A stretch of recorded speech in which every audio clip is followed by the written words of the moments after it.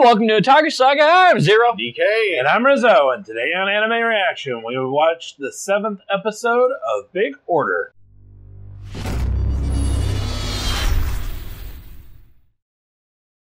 If you want to check out our reaction to the 7th episode of Big Order, hit that link in the description below. And be sure to give us feedback in the comments section because we love hearing from you. And as always, if you'd like what you see, subscribe to Otaku Saga. Don't forget to like and share our videos. And thanks for watching. So, this time on Big Order. Well, I think we should first start out with the flashback of the white-haired guy. Yeah, the Colonel. The Colonel. Basically, he used to be a scientist who worked with Eiji's father. And then, well, as it turns out, Eiji's father developed the Daisy system. And how that came about, apparently the white-haired guy, what was his name again? I don't remember. I just refer to him as the Colonel. Okay, so the Colonel made this tech that basically it was able to harness energy from human will, or yeah, it turns human willpower into actual energy. Yeah. So wow. I think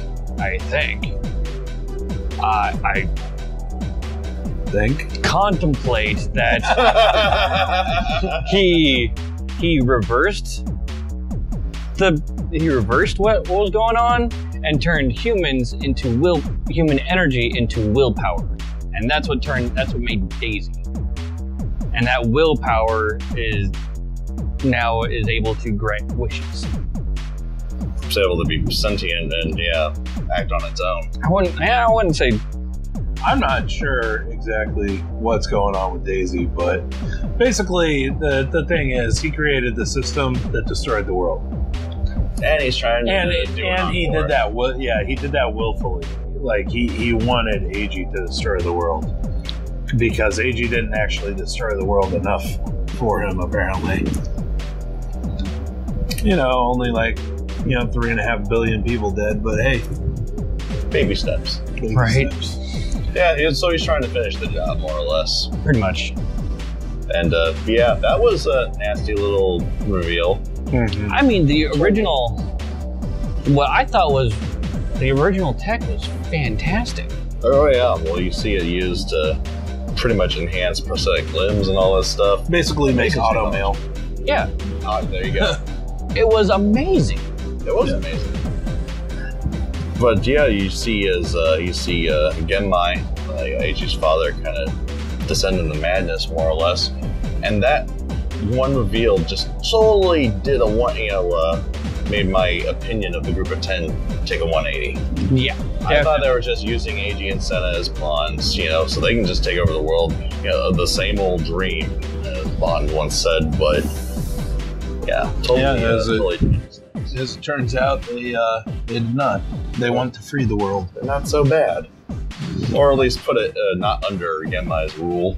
So, as we continue on with our story here, we get infiltration to the Big Ten's base here, and Cena gets kidnapped.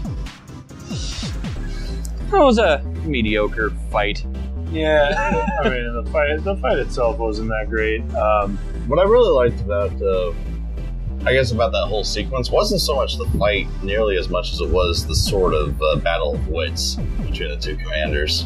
Yeah, which of course the Colonel won. In the end, with an RPG face. Several. Actually, no. So I got hijacked. He still got. No, he still lost, but he did beat the original plan. Yeah, he wrecked Momotaro. 3 RPGs to the face. But that whole scene really shows Daisy off as a undefinable entity. Yeah. You don't know whose side she's on.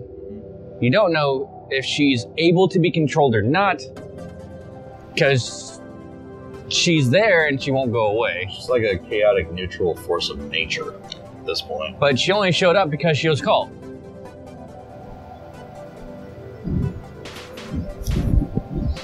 It's really weird. Yeah. But yeah, then at the end of the episode, I guess it reveals Senna to be kind of another power. Yeah. Another. Because basically, she pretty much like just reveals that she knows everything, and then starts recruiting the porters that are there on the boat. Is that actually her order? Perhaps she can identify what orders people have. I'm not even entirely sure that she has an order because she hasn't actually used one. Yeah, she has the eye. She has the one eye that all the orders have. Well, she has the one eye that's being controlled. Ah. That cross in the eye is Genai's control thing. So it was really interesting that her and Ren were taking a shower together. Oh, I bet you felt that part. Oh yeah. Well, the interesting part was she turned around and was like, "I remember that you stabbed me. By the way." With a look that said, "You're dead." She just. Then. Yeah. So, yeah, we're actually coming up on the end on this one because there's only 10 episodes. So we only have 3 left. Damn. But that's gonna do it for this time on Anime Reaction. As always, I'm Rizzo. I'm Zero. DK. See you next time.